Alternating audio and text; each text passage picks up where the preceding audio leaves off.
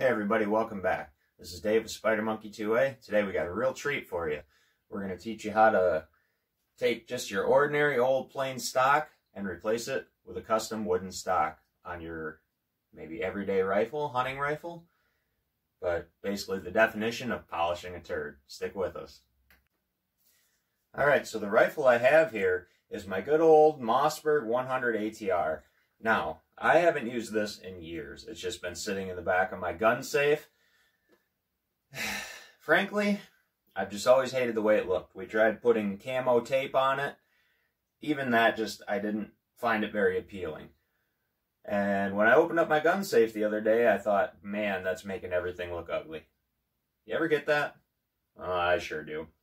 So what I did was, on the tip of my brother a couple years ago, I did this with a Savage 6.5 Creedmoor that I have. I went to Boyd's Gun Stocks, and I found that they actually still made the stocks for these Mossberg 100 ATRs. Now, these have been gone for years. They stopped making these. I think they replaced these with the Patriot series. So I went on Boyd's. I found what I wanted. You can make it a custom color. You can get different styles of actual stocks. I got this one with the thumb grip, or the thumb hole grip. So it's basically like holding, you get a better purchase on it. So we're going to show you how to disassemble from your synthetic stock and place it into the custom wooden stock. Now the tools that you're going to need for this process is pretty darn simple. A 5/32 Allen wrench, and that's it. On the bottom, bear with me, I'm doing this all on my phone. I don't have zoom on this. So on the bottom of your rifle, you have two screws. You got one there, and then one by the trigger guard. You're just going to take those out, and always safety check, gun is unloaded. Okay. So you take your screws out here, and depending on how old and beat up the screws are, you may want to order replacements. I did that on the Mossberg website. Came within a few days. And if you don't need them, maybe it's nice to have a couple extras. So screws out there. One actually is longer than the other. The one by the trigger guard is longer. Have to take that into consideration with ordering. I learned that one. Now, supporting the bottom of your rifle, pull out the top. Now, with a gun with an internal magazine, you have to be careful of that spring that's going to pop right out. So take it out slowly. There you go. That's it. Disassembled. We'll set that down right here. And this is the spring that I was talking about that comes out with your internal magazine. Be very careful with that. Then you want to take the time to clean up any internals. Like I said, this gun has been sitting there for years. Is a little bit dirty. We'll clean that up. I'm not going to make you sit through that process though. We'll clean that up and then we'll show you how to install it in the new stock. Alright, so we got our new stock. And what you want to make sure of is that all the holes are where they need to be. Sometimes these stocks come where they don't punch the wood finish completely out. So don't panic on that. That happened with my Savage. So make sure everything is all cleaned out. There's no chunks of wood chips, things that might get stuck on the inside. They do a phenomenal job with their machining. When I ordered this stock, I think I ordered it on Saturday or Sunday. Today's Friday. It just came today. So not a long process. They make these as they go. They don't have them all in stock. Like I said, you can pick out the color you want. I think this was a pepperish color. And you want to take into consideration what it's going to look like with your barrel. Okay, so the reinstallation. We're going to take our complete barrel system here. And if you want, you can take your scope off in this process. I probably should have, so I haven't shot this in years, so it's going to have to be resighted in anyways. You want to take your internal magazine spring and guide there. Place that back in. You have to be careful when pushing that down. You don't want to bend it, crimp it. We are going to take and line up with our stock here. Might be smart if I use my bench here. That's kind of what it's for.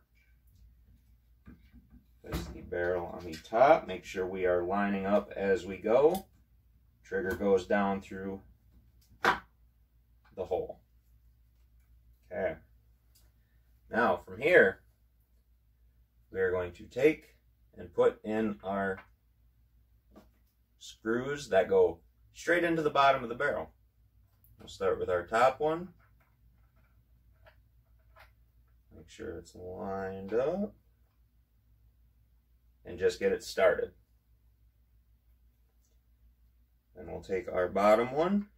Now, also, got to reiterate, with Boyd's, with a synthetic stock like that, it already had a trigger guard built in. When you order one like this, a lot of times they don't have trigger guards made. That'd be a heck of a process. But they do tell you that on Boyd's, which is very nice. They tell you all the parts that you're going to need with. So you actually have to order this extra trigger guard that they have on Boyd's as well.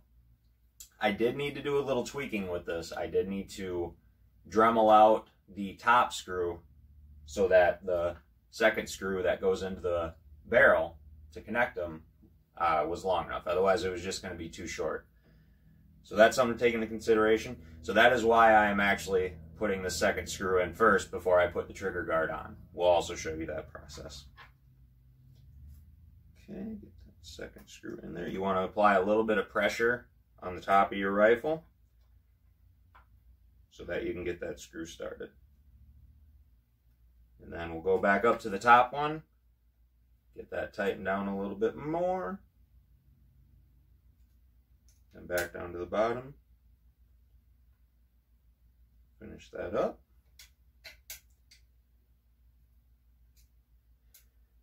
And if you do order new screws, they do come with a little bit of red Loctite on them, which is a good thing to have. I wouldn't crazy crimp this down, maybe just finger tight. Okay. Just finger tight. All right, there we go. That's installed. And you want to check, make sure your magazine system is good. Remember, we got that internal magazine there. You want to make sure that's not springing too far up or it's not cockeyed. It's good. One thing the Boyd's do not come with, though, is a red dot on there to show if you are on safe or fire. That may be something you want to take into consideration when you install this. Maybe put a little Dremel there or something, a little drill, and then put a little bit of maybe a red marker, red paint. That's up to you, how comfortable you are with your rifle. It's always good to know when your gun's on safe and when it's on fire. So I know my gun is on safe. Check to make sure the safety's working. Select it on fire. Make sure you get that good click. And that everything floats smoothly. Safety back on. Alright, now we're going to show you how to install the trigger guard. Fits right in there. And it does come with a screw when you order it from Boyd's. Get that started in there. And screw that on. This is a tight process, so we're going to get that screwed in, and we'll show you the finished product. Alright, so we got that everything tightened down where it needs to be. Make sure it doesn't wobble. And again, you want to test, make sure that'll fire so that your trigger's not resting too far back. That would be the worst if you got all this done, you went to go shoot it, and you're unable to pull the trigger back. So we test that. Awesome, perfect. All right, there you have it, everybody. A real simple process, and frankly, I am just tickled. I forgot to mention that Boyd's does also put in your two holders here if you want to put a sling on there. I did have a sling on my other one. I will definitely probably install that on this. It's kind of a heavier-ish gun.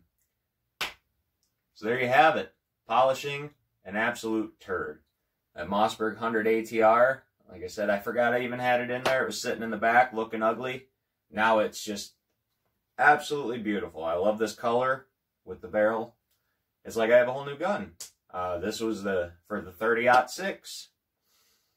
I hate the kick on the shoulder, but I absolutely love the rifle. And I really am digging this thumb hole here. Get a better purchase on it when I go to shoot it. So that's it, everybody. Real simple process. I hope we all learned something today. I have done this before, but it was a gun with an external magazine, so that's a different process, not by much though.